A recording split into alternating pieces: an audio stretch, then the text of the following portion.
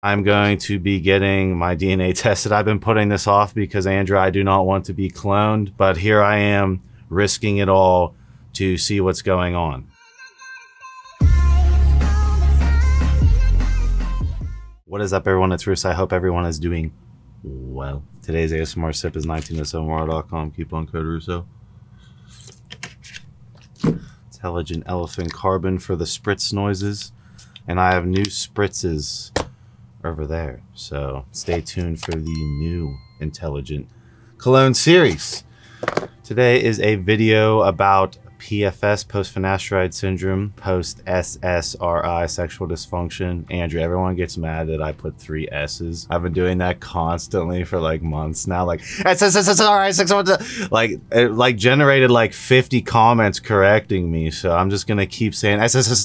Post-Accutane Syndrome. All these are epigenetic changes that seem to be pretty much permanent unless you do extreme measures to try and reverse them back. As far as my update video, it's about to happen. I'm going to feature this, and then the next video in this lineup will be the video that everyone wants to see, which that video will probably be like an hour long and a very long project for me to do. I'm trying one more thing and then I will showcase it all. But the last thing I'm doing is getting my genes tested. Now, this is useful for every single person watching this video, because if you get your genes tested, you know what mutations react to certain compounds, drugs, if you're predisposed to certain things you need to watch out for, as well as a balancing act of supplements you could implement according to your custom genes. So I'll have Andrew throw up, but I feature Dr. Tyler Panzner on this channel discussing all my symptoms over this detrimental couple months that I have been through, and it's been linked all the way back to the root cause being epigenetic changes, but there's one specific root cause that I will mention in the video that I think most people suffer from, with cascading other side effects. There's multiple levels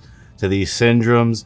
People all don't have the same side effects. So as far as a universal cure goes, you know, my 2 cents is I think everyone is suffering from different things in these syndromes. They're all relatable and they're all at different levels. And again, not to hint too much, but into some of my recovery, I've jumped through multiple levels that I have researched that other people are suffering from, where some people, you know, they're at the top of it, other people are at the bottom. You have to work your way up through different implementations of things. So I don't think there's a one quick fix for this sort of thing. I think getting your genes tested and seeing what's all overexpressed, underexpressed, what mutations you have outside of the disorder, and overall, if you're just a general, you know, healthy person watching this, it's always great to have a supplement regime rooted around your genetics.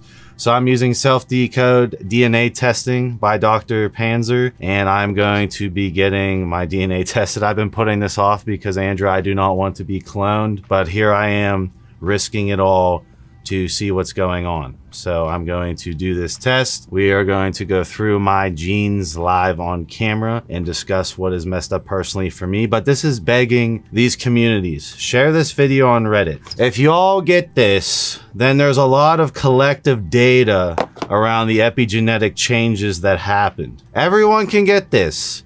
I really encourage all of you suffering to spend the money, get this, have Dr. Tyler Panzner, who's a real doctor, discuss with you. And this is not a plug for him. He didn't even know I'm gonna do this.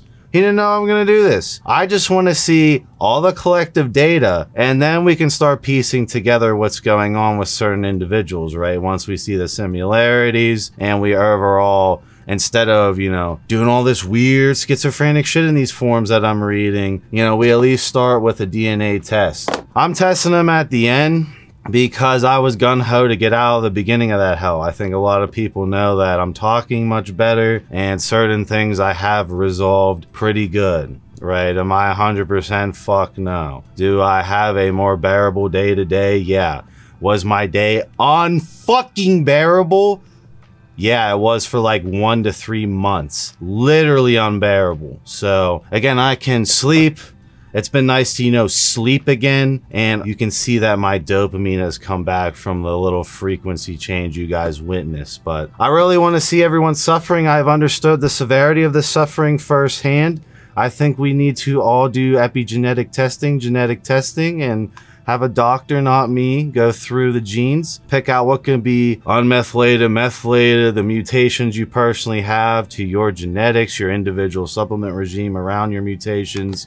If there's stuff overexpressed, underexpressed, he's gonna go through all of that, and we're gonna see the similarities between all of them, right? You have all you guys in your little separate tribes where long C word, you know, the post-finasteride, post-accutane, post-SSRI Sexual Dysfunction, all seems to be like the same sort of thing going on in the root cause that I think it is, that I'll discuss in the next video on this. But if we could all collectively get this, go to the regular Western medical system and be like, I think it's time to have epigenetic editing open up to the public to restore people's lives. I feel like this is a good way to correlate tons of evidence around multiple different compounds destroying people's lives, causing people to kill themselves. Then we can get moving more than hiding on Reddit. I applaud all of you who have gotten on camera and talked about it at this point. It's time all of you get on camera and talk about it, and we move on raising awareness in the actual social circles. It's like bodybuilding. It's kind of annoying for me. I'm digging through forum boards all again. It feels like I'm like 15, 16 again, trying to get my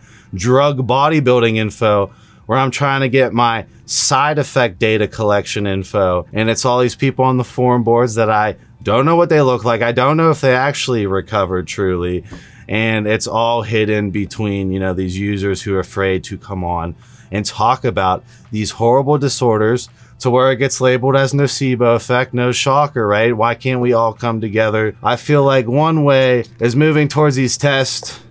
Check them out. I'll link Panzner in the description below if you want to get in contact with him. I'll see you guys in my next video.